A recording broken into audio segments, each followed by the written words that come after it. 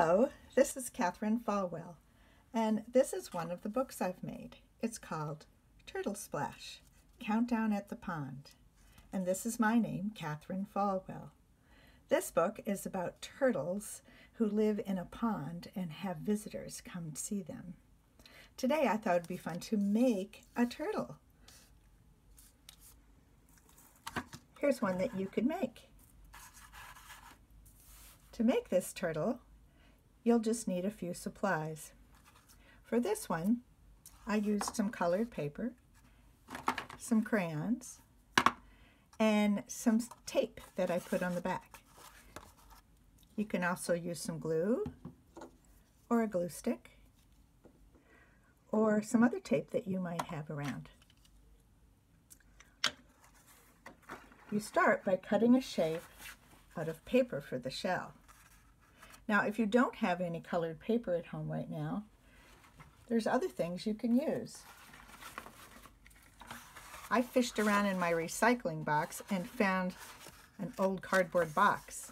And then I cut the shell out of this. It might look kind of plain, but you could also decorate it later with some shapes or with some crayons. Take your shell, and then you're going to cut out the legs and the head and a tail shape. It's great to use old scrap paper like this because after you cut it,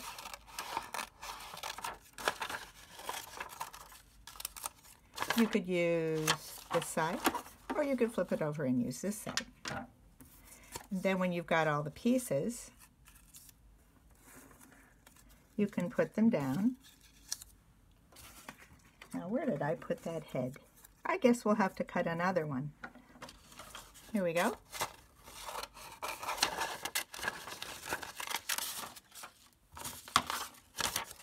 This doesn't have to be perfect, you know.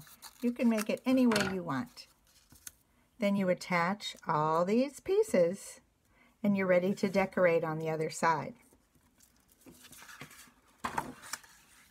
And you can make the turtle shell any way you want it to look.